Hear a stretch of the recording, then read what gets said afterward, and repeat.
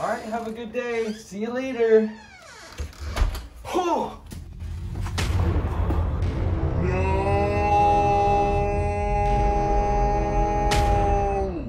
Oh yeah, it's just a bunch of foam.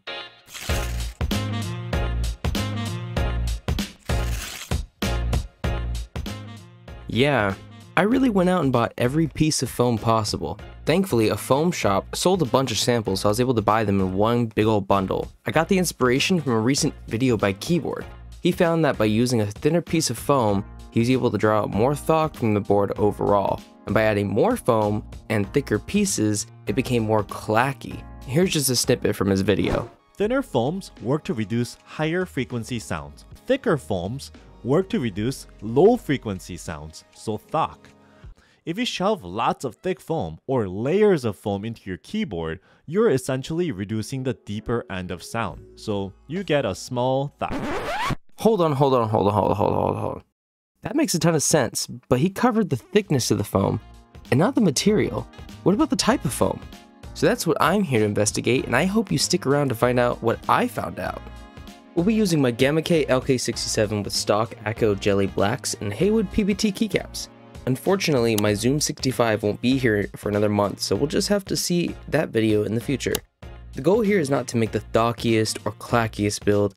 I'm just testing the different sounds each type of foam provides. Now I'm gonna have to take this board apart more than 10 times today, so if you want to see more content from me and have the empathy in your heart, please hit subscribe. Now I do have to quickly talk about today's sponsor, Eastwin. Eastwin is an upcoming storytelling animation using The Sims and Blender created by WST2. The story is based on a city filled to the brim with magic and high society life. You'll find the best schools, businesses, real estate, and probably not the best people, but hey, you have everything else. The first season follows the story of Esther, a student at Eastwin University, as she navigates a new semester of school and the adventures that come with it. I'll drop a link to the channel in the description. For today's foams, we have a Luxe, Super Luxe, a standard charcoal,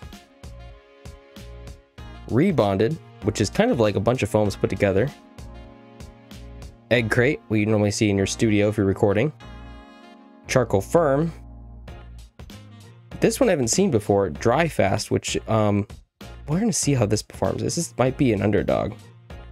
Super Soft, which you'd see in most seat cushions. The most exciting one, Gel Memory, HD23, your standard poly, and HD36. Now I could sit here all day and pull off these keycaps, or I can snap my fingers. Don't you wish you could do that? And I could take off each switch, but I can also snap my fingers for this too. I'll be removing any variables for this, including the 2 rubber sound dampeners for the spacebar. And I also modded this keyboard with another one of keyboard videos, of course, by clipping out the middle standoffs. This creates a top mount mounting style.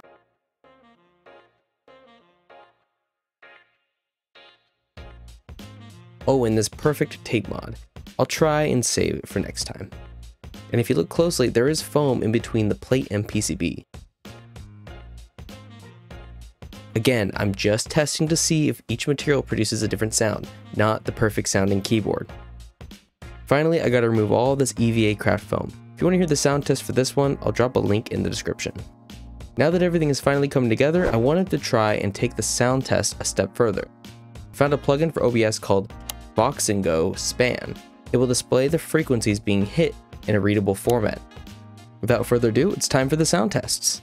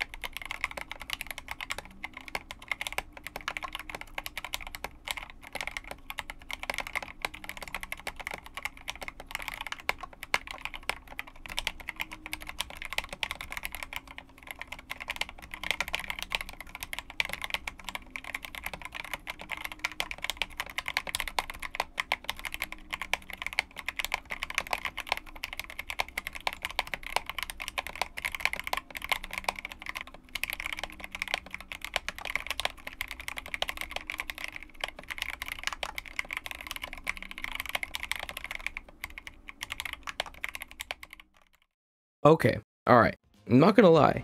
It took me several listens to really hear the difference. There were 3 standouts in my opinion. First, memory gel, which almost acted as an overall sound dampener and made for a quieter board overall. Based on a lot of forums, the reason memory gel works so well is it's more of a linear sound absorber, meaning it'll absorb sound across the entire spectrum and reduce reflection, giving it a more muted sound. Second, the super soft, which beat poly and really brought out the low end of the board. The last one I'd say is super lux, which was slightly less deep than the super soft, but still up there. I'll be putting the board back together with memory gel, including the tape mod. I think I'll keep the PCB foam out for now. The fact the majority of these foams sounded the same kind of tells us something interesting. There are a few types of foams that might make the sound slightly different, but when it comes to sound absorption, material and shape is more important.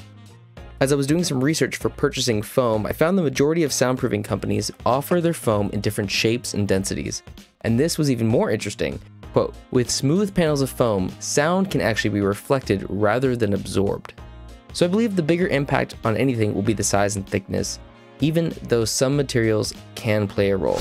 So go ahead and slap some packing foam in there. Just cut it thin and maybe make sure it's not flat. I hope you enjoyed today's video. If you did, leave a thumbs up. Catch you all in the next one.